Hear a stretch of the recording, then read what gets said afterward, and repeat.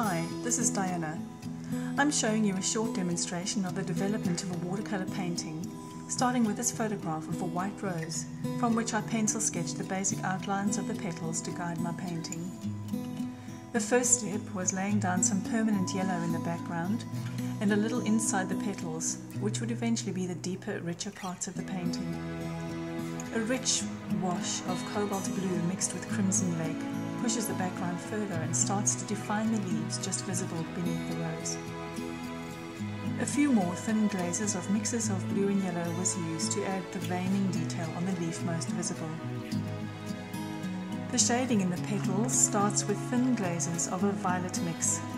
Some of the deeper areas in the body of the bud receive glazes of pinks and yellows to create the reflective glow that I saw in the photograph.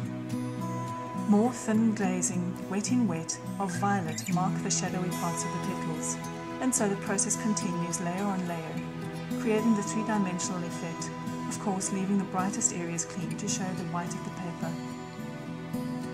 The rose's shading receives numerous more thin additions of a multitude of colours, giving it a pearlescent, glowing appearance. Blue-grey glazing toned down the furthest petals, making the centre of the rosebud come to the foreground, becoming the focal point of the painting.